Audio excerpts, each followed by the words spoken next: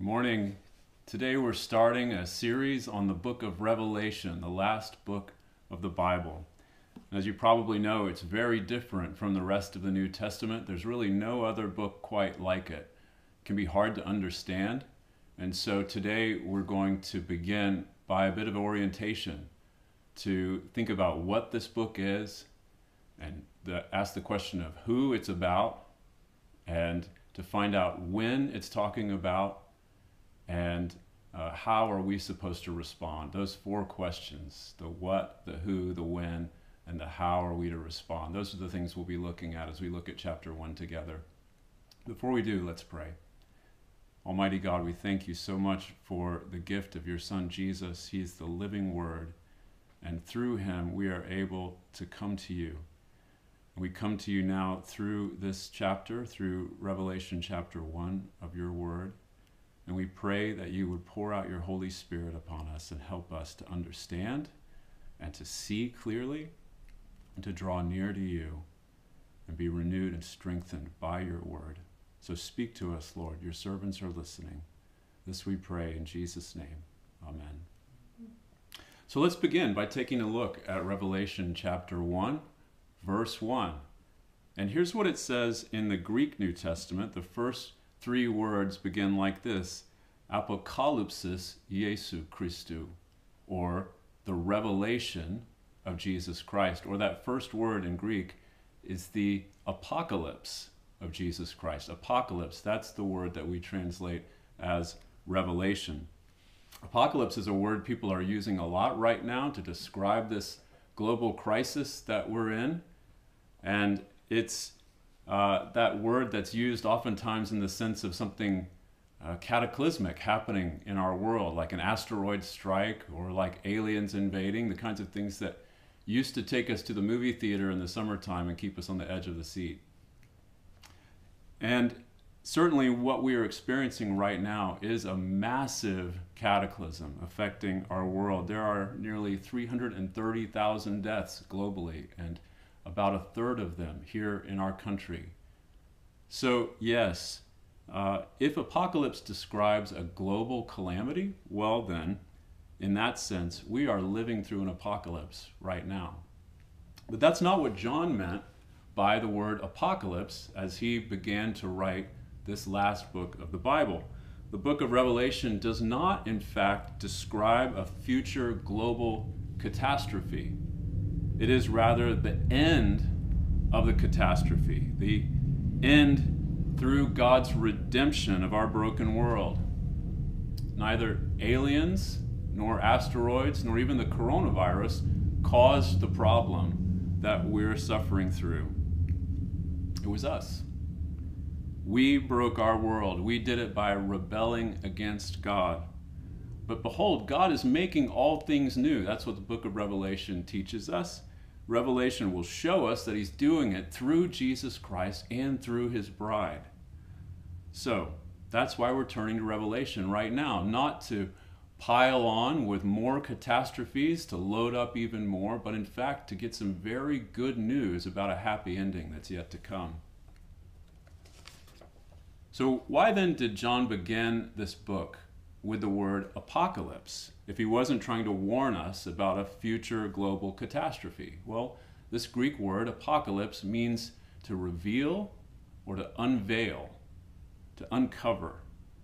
And John put this word up front as the beginning of the book because that's his goal for everything that follows in the next 22 chapters.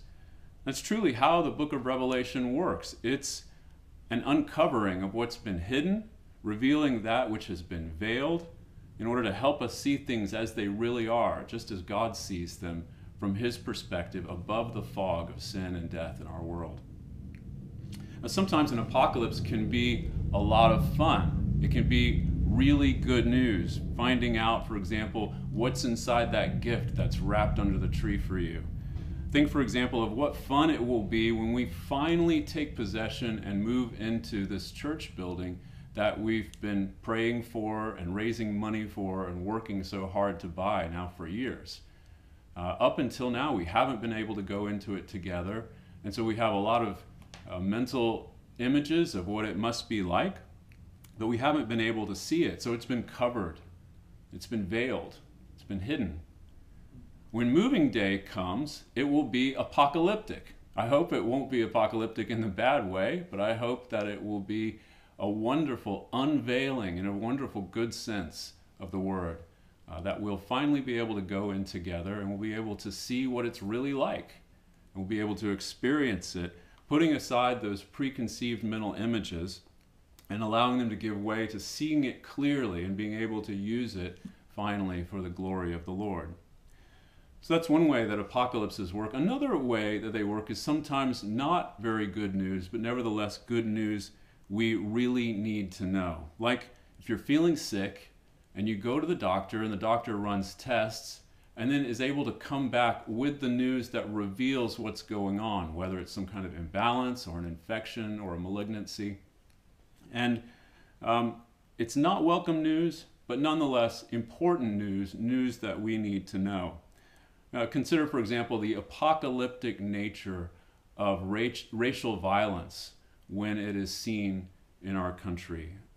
White people can be blissfully unaware of the degree of racism in our country, the severity of the problem. But then some kind of evidence makes its way into the mainstream media, and then that evidence is apocalyptic. It reveals what's actually going on.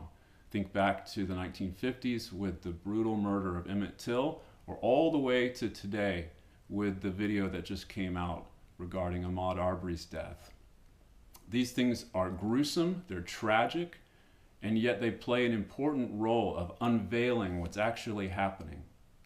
We need to know what's happening so that we can grieve and so that we can call for justice and put a stop to the violence. And God help us to do so in this particular case. So that's the way unveiling works in the book of Revelation. Sometimes it's really good news, sometimes it's hard news, but news that we need to know. And that's what John is up to as he writes this book, with both the good and the bad, helping us understand what's really happening so we can keep in step with the Lord and his renewal of all things. So that's the what of Revelation. Now what about the who? Who is being unveiled in this book? And again, John's opening words are really important in verse 1. Again, the apocalypsis of Jesu Christu, that is the apocalypse or revelation of Jesus Christ. And that's exactly what we find in this book. It is the revealing, the unveiling of Jesus. We've already begun to experience this in today's reading of chapter 1. The Jesus described in this chapter looks very different from the way that he's often portrayed. I want to show you a picture right now of the way that he often comes up. If you Google images of Jesus, this is the sort of thing that you'll see. This is what I call Jesus milquetoast. And he's doe-eyed, he's placid, perhaps a comforting friend if you're really very sad, yet hardly an impressive figure otherwise. But now compare Jesus milquetoast to Christ in majesty in this picture. I remember the first time that I saw this picture when I went into the Basilica here in Brookland, and I was stunned. I looked up, saw this mosaic, and tears came to my eyes as I saw it. Because even though this is a lot more Northern European than Middle Eastern, this Jesus is impressive. This is the Jesus that we've read about, who conquered the grave, and who now rules as king, and will live forever, and is Lord of Lords. This is the Jesus who has risen from the dead and is worthy of our allegiance. But images such as this one remain hidden, while the doe-eyed milquetoast Jesus is everywhere. So, thanks for that. So you know what we need? We need an apocalypse.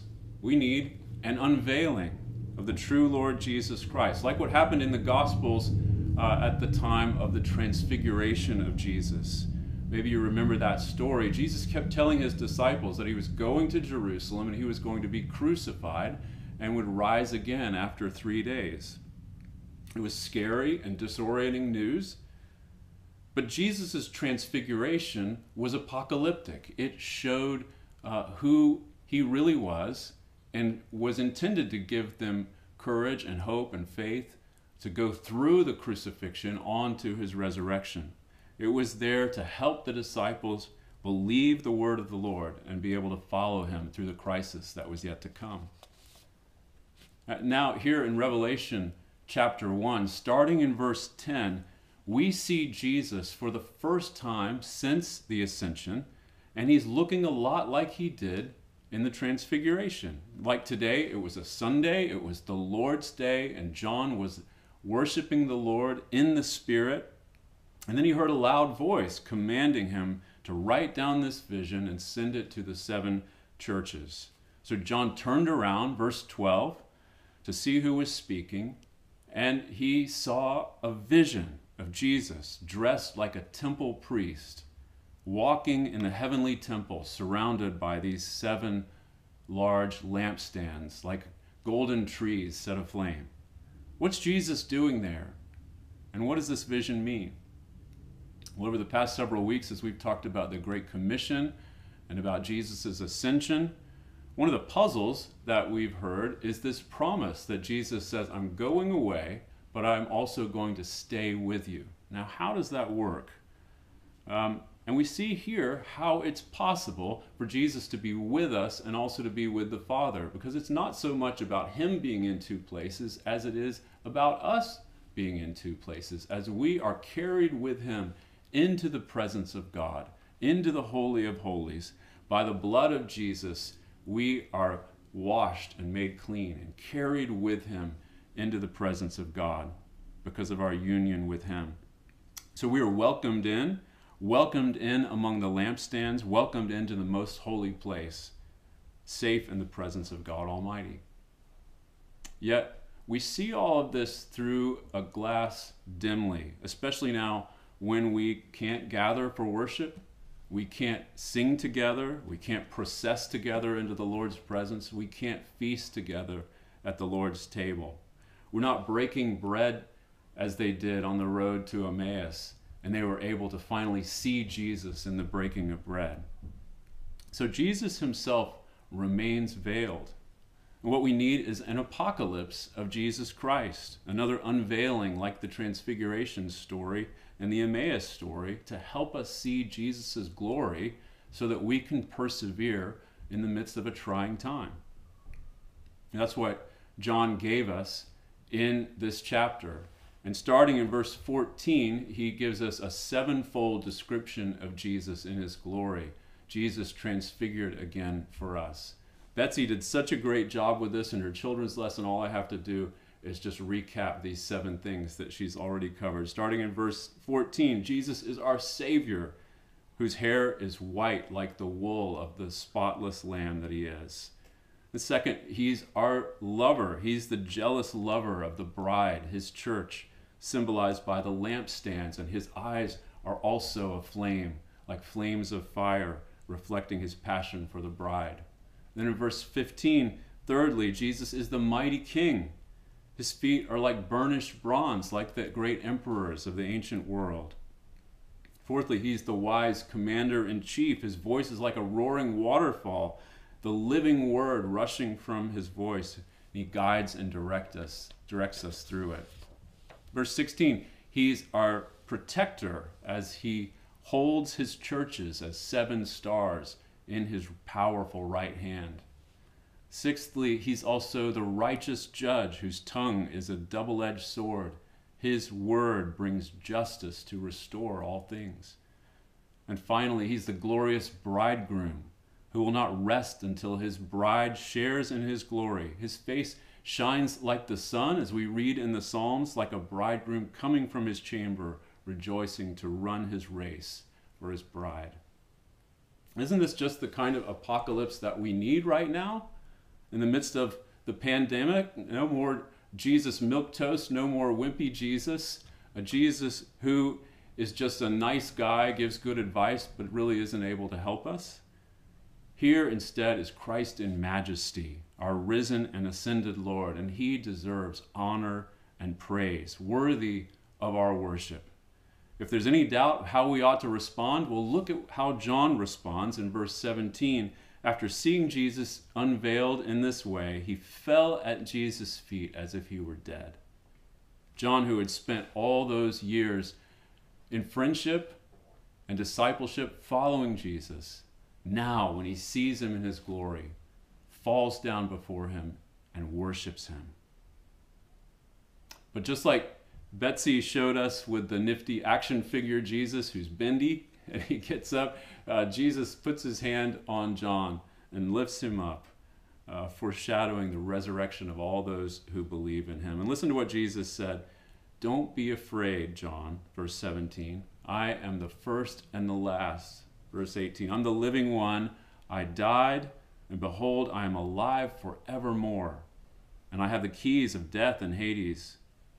Verse 19, therefore write these things that you have seen, and those that are, and those that will take place after this.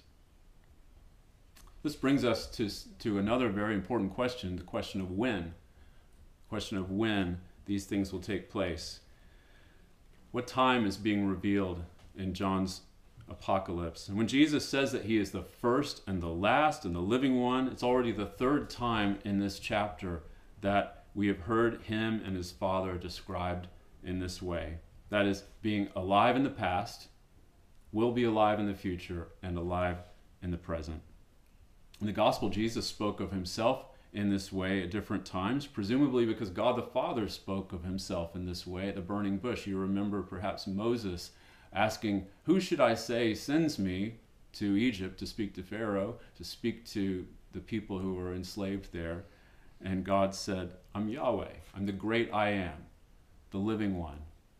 And Jesus uses that same kind of language to describe himself in the Gospels. And now, again, we see him described in this way. The one who has in fact conquered the grave and is now alive forevermore. He holds the keys to death and the grave. So he is alive, past, present, and future.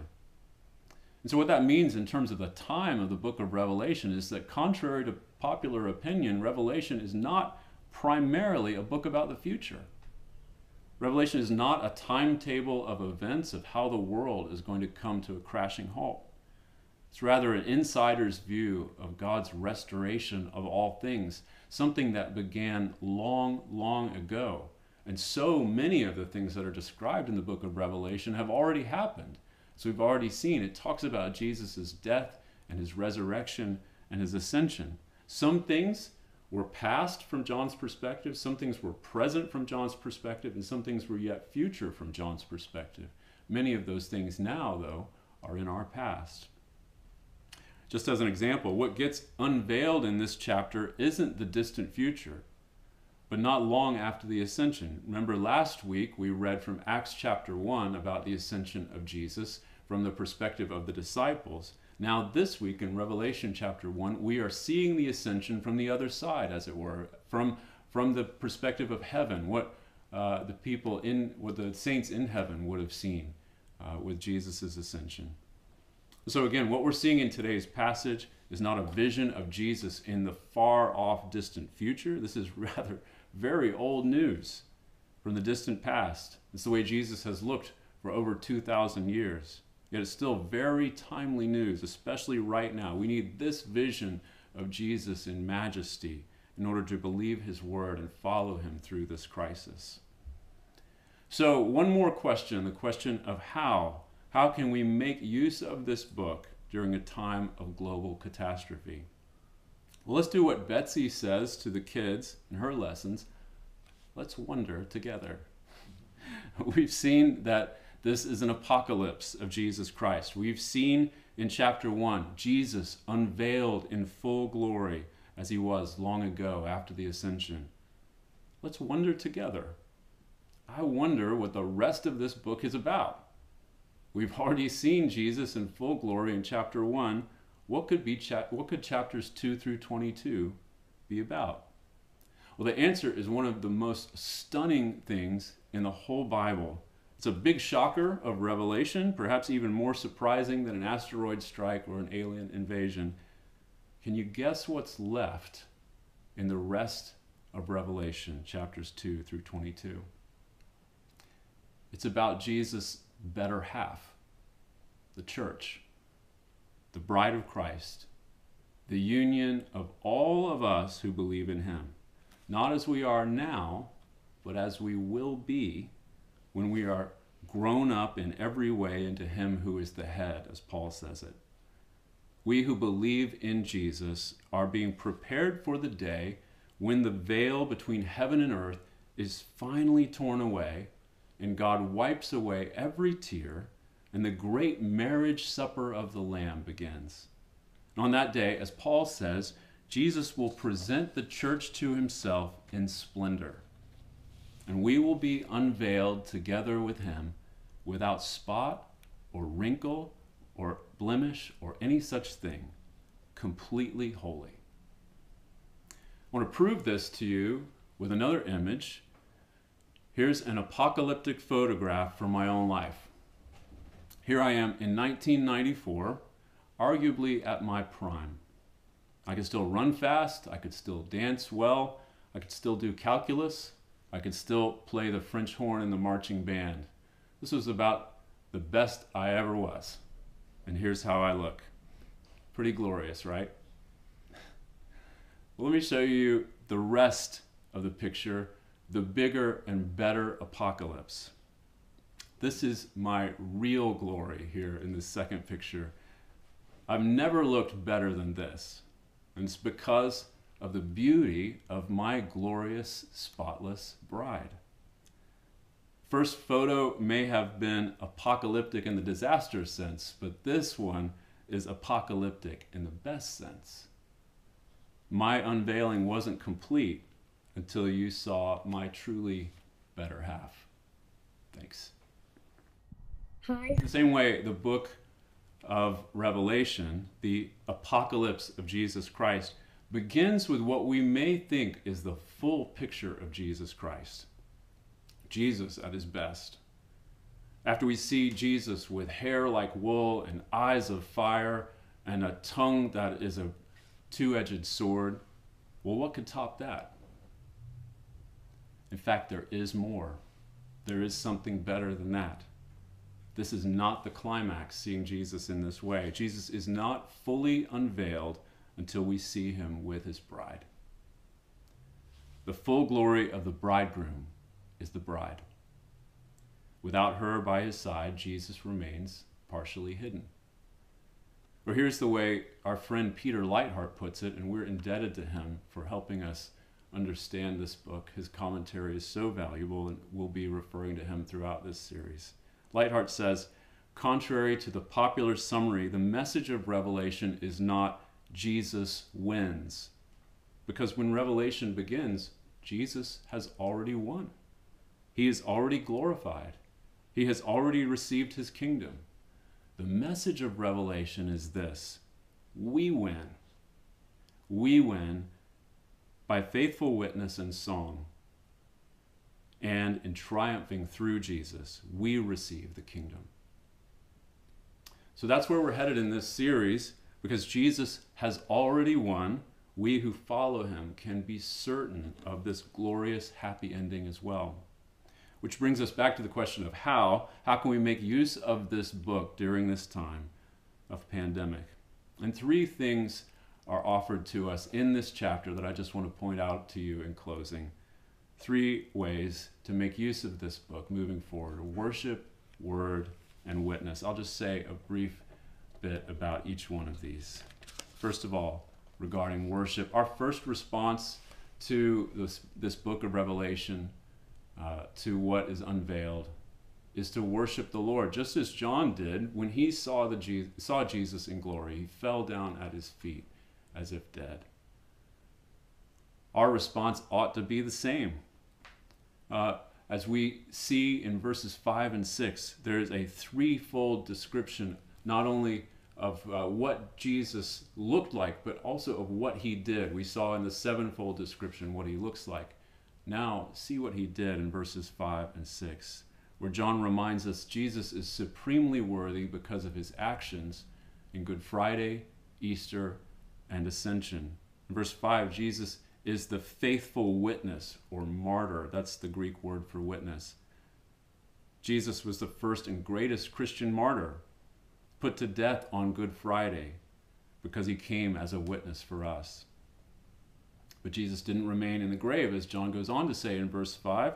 On Easter, Jesus was also the firstborn from the dead, having risen to eternal life. And then lastly, he's the ruler of the kings on earth, verse 5. He ascended to the throne to be the King of kings and Lord of lords. No one else is more worthy of our worship, which begins with lifting up praises to him in our words and our songs. That's what John goes on to do at the end of verse 5 and into 6. To him who loves us and has freed us from our sins by his blood and made us a kingdom of priests to his God and Father. To him be glory and dominion forever and ever. Amen. That's the first way to make the most of this book, by worshiping Jesus. John does it by praising Jesus for who he is and for what he's done. And by the way, if this is something that's new to you, if you're new as a worshiper of Jesus, let us know. We'd love to send you some resources to help you become more of a worshiper and follower of him. So another way, in addition to worship, that we can make the most of this book is through the Word. The blessing of the Word is highlighted in this chapter as well. Look at verse 3, which contains the first of 7 benedictions in the book of Revelation. 7 benedictions or blessings. And it says in verse 3, "Blessed is the one who reads aloud the words of this prophecy, and blessed are those who hear and who keep what is written in it, for the time is at hand."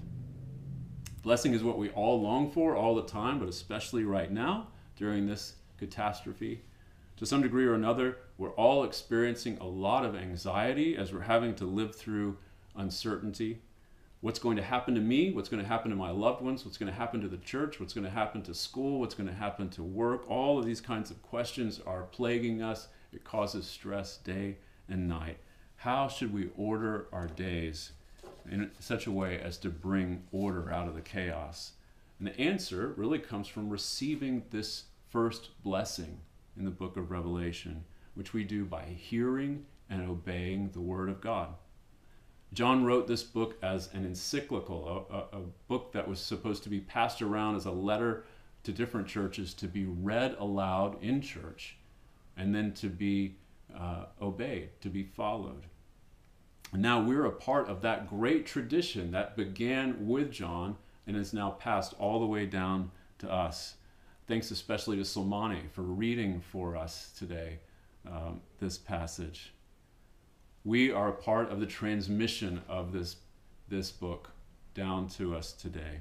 But take care you don't become like the person that James warns about in his letter, the one who listens and then forgets, like looking into a mirror and then walking away and forgetting what you look like. Rather, as James says, be both a hearer and a doer of the word.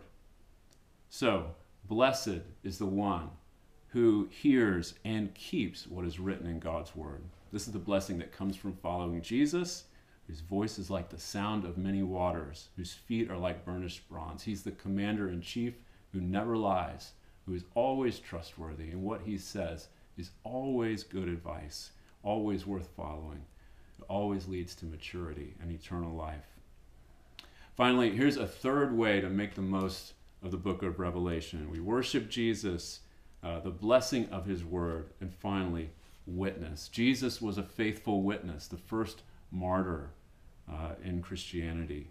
And because he first came as a witness or martyr, dying the death that he died, we who believe in him need not fear death, for he will raise us from the dead and we'll share life with him in eternity in the marriage supper of the Lamb.